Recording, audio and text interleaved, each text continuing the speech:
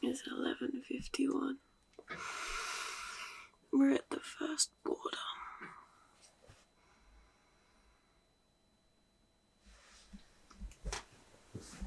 We're Jordan and Emily, a couple who are spending their life savings travelling the world full-time.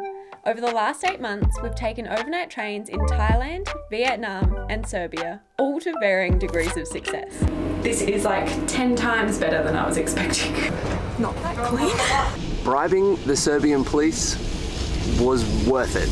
Even after the stressful moments, train journeys have become one of our favourite ways to travel. Tonight, we take an overnight train that really surprised us.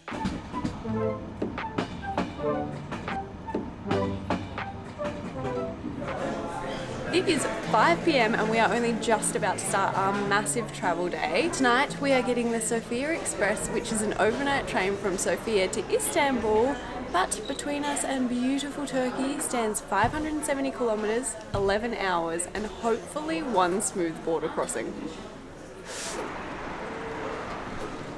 We've had trouble booking our international train tickets before, especially the overnight ones. Typically they sell out. So we came here 2 weeks ago to book our tickets on this overnight train. If you're looking to buy tickets online, you won't find them. You actually have to come to the train station to get them. Don't know why, just the way it is. We paid €21.10 each to get a spot on the train, and then we had to pay a €30 supplement, which guaranteed us a private cabin. It was just us two. Should be a lot better. Not a bad price for travel and accommodation.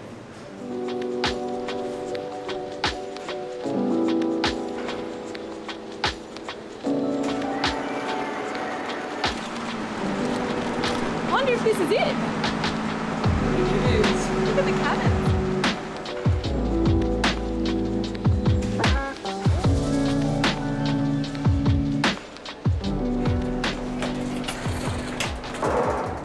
Fancy seeing you. Of course, we had to start our time on the beautiful Sofia Express with a full cabin tour. First impressions, it is incredibly spacious for a train. Look at this.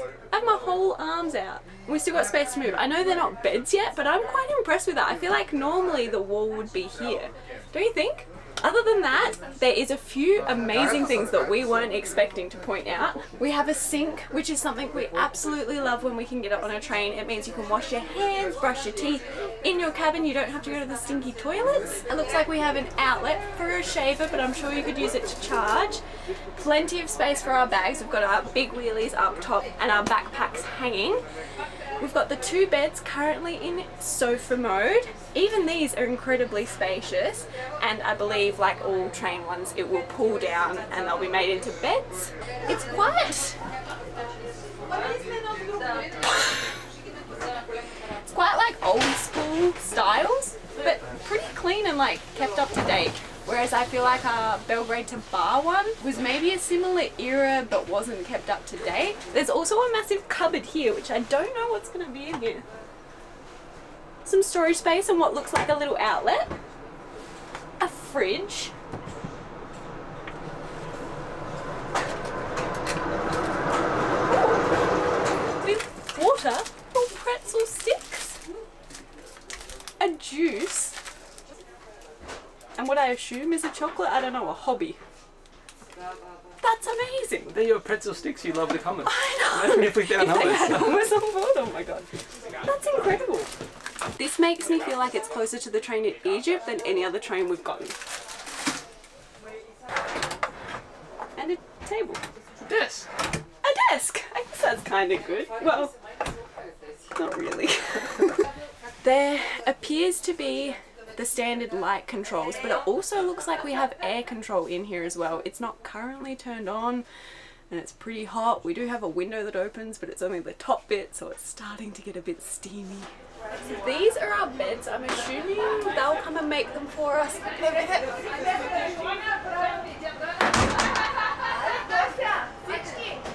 Oh, a pretty cozy looking pillow, a massive blanket. And the mattress seems pretty good as well. We have some clean linen, so I think they're going to come make these for us a bit later on, but I'm assuming that'll be when we take off in a couple of minutes.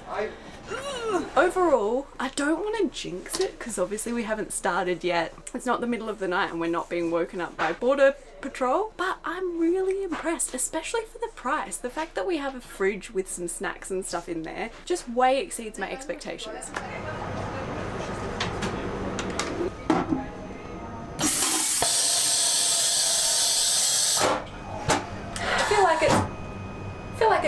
normal now that when I hop on to a train toilet, the person before me hasn't flushed. I will say I have hopped on first thing, so it is extremely clean because I think I'm like the, well, maybe second person to use it. There is an option for a squatty potty or a regular Western toilet. There's a window that's open. Got a toilet cleaner, bin, toilet paper, assistance button, an outlet if you want to shave in here, soap and running water.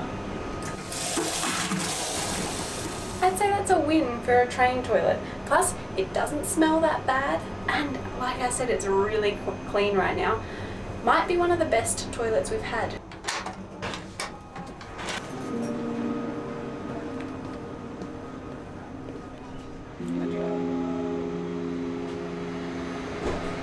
Seven minutes late is not bad. We've heard that on average it's about 1 or 2 hours late into Istanbul, so sliding 7 minutes behind is not bad. I'm so excited.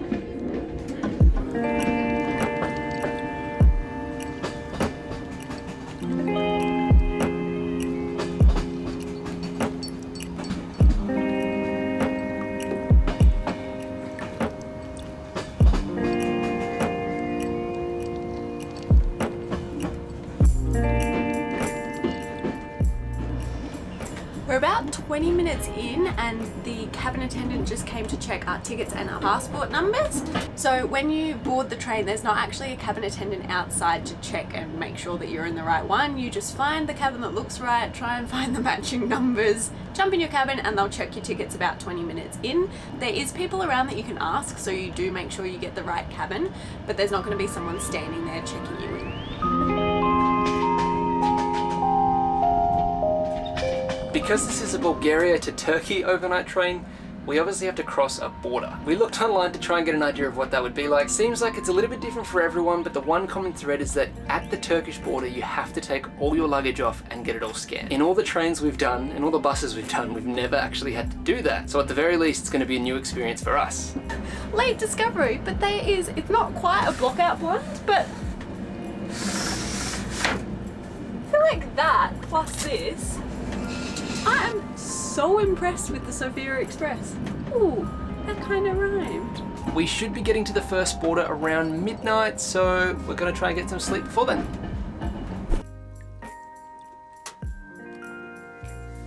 It's 11:51.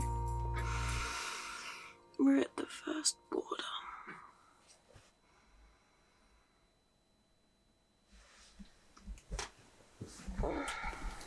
We've just pulled into Zvilingrad, which is the town that the border controls are done, and I think we're going to be woken up by the border guards soon to get our passports.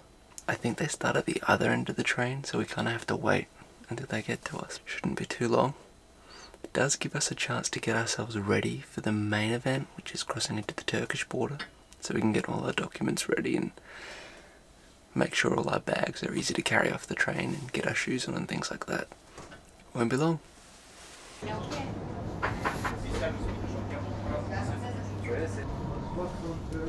This train station's used just for border crossings. That's nuts. It's been a pretty easy one so far. The guy just came around and took everyone's passports, and I'm just hoping that he'll come back with them. Swapping beds, I had the top bunk like normal, but there's this red flashing light, so I was sleeping with my cardigan. So Jordan seems much more rested than I am, so I now get the bottom bunk for the next half. It is 12:35, so about an hour later, and we're officially stepped out of Bulgaria with a little train. And just like that, we're stamped into Turkey.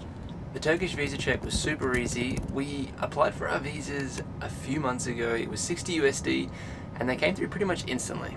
We did manage to print them off to take them with us, but it was all electronic, so we didn't need to do that, but safe than sorry. You basically hop off the train, there's this whole room that you just put all of your luggage through and it gets scanned like at an airport, and then you walk across to a separate room where there was one single guy doing passport control for the entire train, but it went pretty quickly. Took a while to start, but then he was just stamp, stamp, stamp. Yeah. Now I think we can try and squeeze in another couple of hours sleep. Yeah. On our way to Istanbul.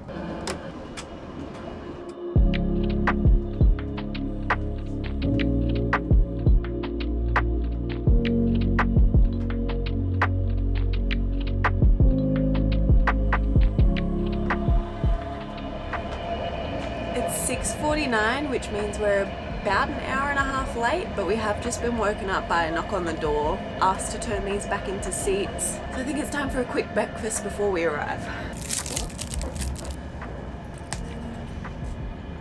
Oh, it is chocolate. It's a pretty good breakfast.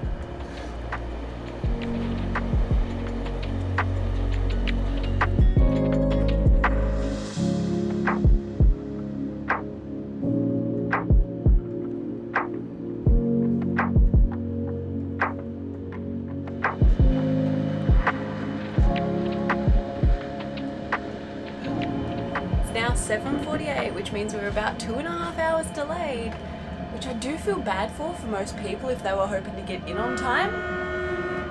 But we are loving it. It means we got to sleep in, we get to watch the sunrise, and we have less hours to kill until we can check into our Airbnb. Massive win.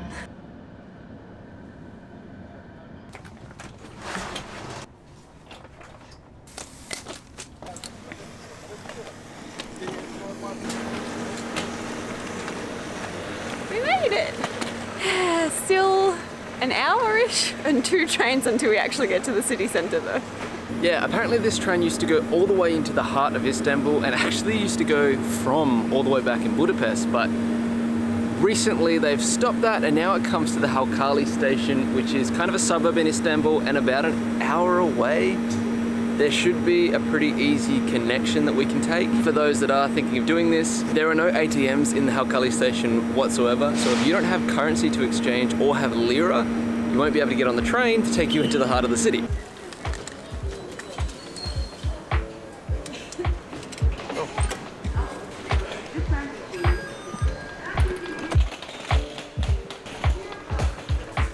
We've got the Istanbul card, which was 50 lira each. Pretty easy to buy. There was a lady helping us with the machine. It doesn't take card.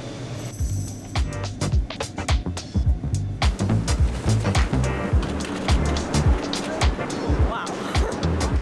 So close. That's the Sofia Express, all the way from Sofia to Istanbul, overnight train, done. Getting into the city centre was super easy with the metro. Border crossing was great. Oh. That metro as well, packed. Packed. Absolutely crazy. Super clean, super modern, and quite easy to navigate though. And our Airbnb let us check in early.